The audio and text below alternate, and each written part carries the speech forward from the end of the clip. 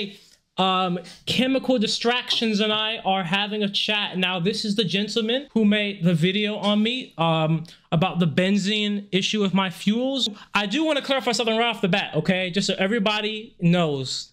Him and I were on good terms, and he is not racist, okay? I know people always want to say that. Oh my goodness, he is not racist. The truth of the matter is, like, we have to kind of remember, he is an actual chemist, right? So as a chemist, he sees these things, he sees concerns. Science is all about critiquing, but it also takes some bravery to critique somebody with a large platform because, you know, there's going to be backlash because, you know, people have hope with what I'm doing, and it can always kind of come off in any way like, oh, you're just trying to stop him. So I do really have respect for him for that and looking out for me, and like, you know, he just wants to help out and see it through and see it work, just like me. He just had a different perspective when it comes to safety. And guys, let's be real. Come on, let's be honest. I needed that double check because look what happened to me. I was working on a distiller. I was distilling highly flammable fuels in my backyard barefoot, and I ended up in the hospital. So clearly, I need the double check. I need the reassurance. I need the critiques when it comes to anything safety. We didn't need the next thing to happen for me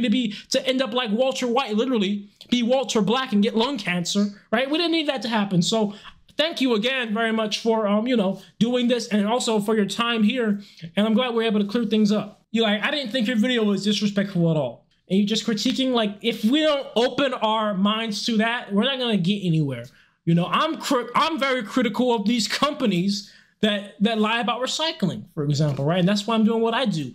So, you know, I'm all about that all the way, and that's what science is, right? You tell me, I make a claim, you say something and disprove my claim, I do further research to see if I can disprove yours. In the end, we both learn and grow. So, thank you, truly.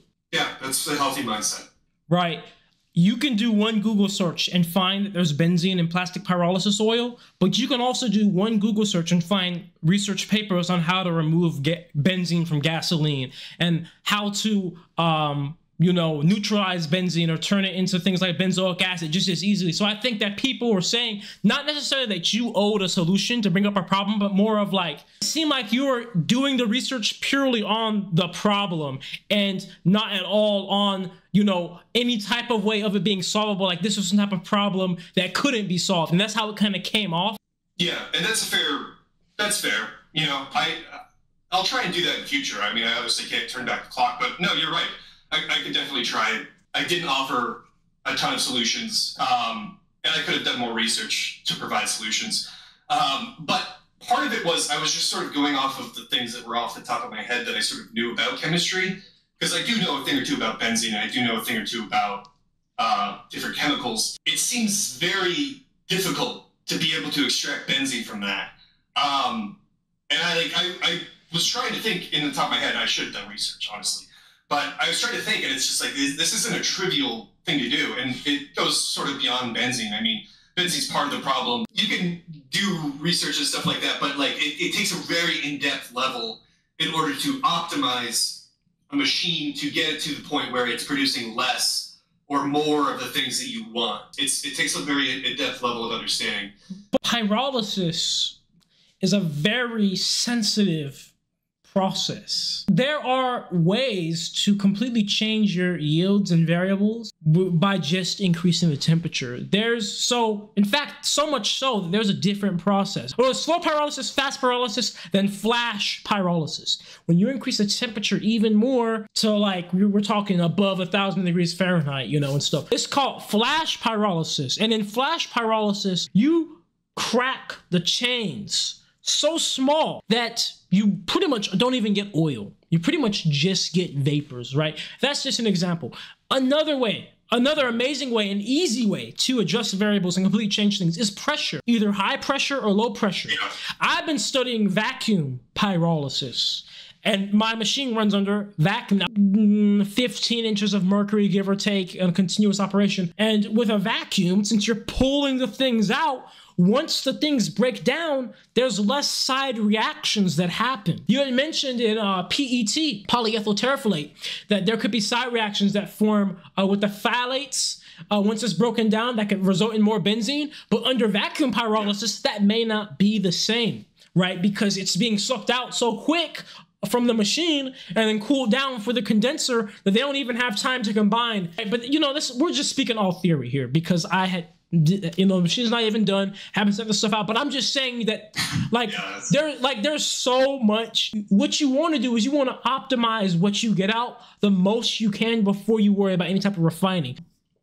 Do anything less and get any type of benzene if I know there's a way to get no benzene. So like, it's such a delicate process with so many things that change that, you know, it just is going to take a lot of research and a lot of time, and I'm all for it. That's what I'm here for. That like through all this is going to provide a solution for the whole world. So even though it's a lot of work, it's tedious, it motivates me. And, you know, I'm doing this at a bigger scale, you know, on a personal level where it's like dangerous, but I'd rather work out these kinks before I am doing it at a huge scale. And then it does do exactly what you said and can pollute the whole neighborhood or the whole road, you know, because right now it's just me getting turned into Michael Jackson when I get burnt. I don't want my whole neighborhood getting turned into Michael Jackson. Yeah. Yeah.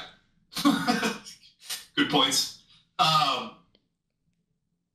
Yeah, I think that, Josh, there's a lot there. I think that you're, I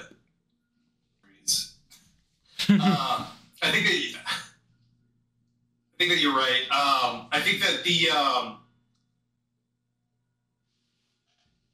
I don't do great under pressure. No pressure, man. Just a conversation. You also mentioned benzene being difficult to distill out from gasoline because they're so close in boiling points. I immediately was like, well, that's not true because you can do vacuum distillation to allow better extractive distillation of close fraction products like that, right? And then, of course, the truck thing as well.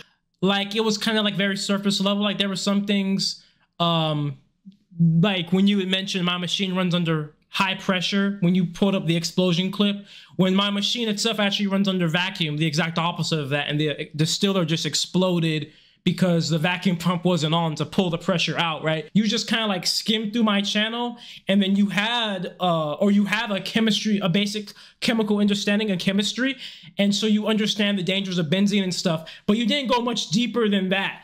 I do truly believe that people are overplaying the degree of danger. I did my research on benzene. It most certainly is a carcinogen not to play with, but people will say things, or like, even in your video, you were like, from the exhaust of the truck, like it's gonna go over the neighborhood. You know, with pyrolysis, everything is captured, right? So that until I refine it, I'm not just like leaching, I'm not just pouring it into the ground. I'm not just, you know, burning it off into the air. All the oil, almost all the oil I've made up to this point, I've just kept in my jars to refine and then to analyze it. So it's not an immediate environmental risk to me or anybody else unless I have extreme situations like explosions and leaks, which of course are not is not supposed to happen. So I think that that was something that I don't think is fair, because the truth is this: all chemistry is dangerous. All chemistry is dangerous, and all chemistry not only puts that person, but many other people around them at risk to some degree. But that does not mean that it's a threat to a degree where you shouldn't do it. So like, let's say like this, for example. I'm creating these fuels that are contained and they're not just being emitted. I'm not leaching it, I'm not pouring it into the ground. There was the kid that was making the nuclear reactor in his backyard. That's a threat, because that is literally irradiating everybody around. My fuel, I'm not like taking my fuel up to my neighbors and letting them sniff it. You know what I'm saying? Another thing in your video was a lack of acknowledgement. There was a section of your video where you were like, well, this dude is just a welder. You're kind of alluding to he really doesn't know what he's doing. He's just selling people that he knows what he's doing, but he doesn't know anything about chemistry. He's just a welder. Yes, I do not have a chemical degree, a chemistry degree. Through the power of the internet and the age of information, I have done vast amount of research on this process and how distillation works and the chemistry of the process works. That's how I was able to, you know what to look up for when I made the rebuttal video on you. There has to be a balance, right? Where you tell somebody to be careful without kind of like discrediting and like shutting them down. Because I feel like that's the vibe a lot of people got. Like That kind of like you're telling me I should just give up. And if we do that, humanity won't progress. Most of the best inventions in this world have come from people that were not accredited in their field. If you have a chemistry degree, that is amazing. But if you don't, I don't think that should be something that holds you back. I think that you need to do your due diligence and your research. You need to do even more if you don't have a degree. You should not be like me and be out there barefoot, you know, do the PPE and stuff. It takes bravery, and it takes an innovative problem-solving mindset, and most importantly, the ambition to just go out and do it, to get things done, because these companies, these governments aren't doing this, right? They're not doing it like we need it to be done. As just a welder, right? I said, I don't care that I'm just a welder. I see that there's a problem in this world, and I want to find a solution, and I'm gonna just figure it out, even if I'm not accredited. I don't have, to me, I didn't say it as I had the time to go the course of undergrad, then grad school, to get a degree just to start, and then get a job, and then I could start the machine. I saw it as, we only got a few years until these microplastics are in literally everything, and they're giving us cancer and stuff. So I gotta figure out a solution now. It can be dangerous, and I have experienced the danger and the injuries, but it also was a great mindset to have to get people to be more innovative, because you don't hear about that as often as you used to back then. You know, people creating things in their garage anymore. Yeah, no, I do think that people can innovate without a degree. Like, by all means, it's totally possible. And yeah, no, I might have been a little disparaging, and I regret that. The thing is, like, I've talked to a lot of people who do, like, hobby chemistry and stuff like that at their home, and a lot of the times I feel like they're sort of missing things that I learned in school. Because sometimes the sort of broad category provides a lot of education that you normally wouldn't think to even ask about. A lot of things like safety, which I think you're doing safety, you know, it's pretty okay as it is right now. The thing was, you talked about like how you wanted to modify the machine, how you wanted to change the machine up, and how you wanted to like the auger and stuff like that. And the thing is like those parts don't really make much of a difference. Oh, let me clarify that. That was a huge miscommunication. So that information you got was from somebody that is a part of the Discord server and has been a follower of what I've been doing for a long time. That was not from me. Shaftless auger has already been incorporated in the system. I'm on Mark 4.5. The shaftless auger has been in the system since Mark 3. That's been a purely mechanical thing to help the system work. So what it's been up to this point has been, I've been building these machines in my backyard. So many variables, doing it by hand, and using secondhand parts from microwaves. Get a machine that does not have so many variables. So that way, when I can, you know, start to really get scientific with things, it's not, you know, I actually can have accurate points of comparison. So I gotta test all those fuels. I've just been holding on to my fuels. People see the videos where I just burn it for a few seconds. I immediately put it out after, usually have a mask on. Then people see the videos where I'm holding up the carbon saying, this could be turned to biochar, which could eventually be a fertilizer if properly refined, but I never throw it in the ground. I just am saying the potential of what it could be. I do understand that could be misleading. In short form content, it's very hard to give the whole story, especially when you are just trying to catch people's attention and open up people's minds to what can be done with plastic. But the truth of the matter is, I started this because I'm passionate about the environment, because I don't like companies just leaching out waste and stuff. I started this project because I hate throwing plastic in the trash, knowing that it can end up in the land or ocean. So for me, I'm not gonna go out on my end and pollute my own immediate environment. It's my most viral video ever, where I said that. I said, this is pure carbon.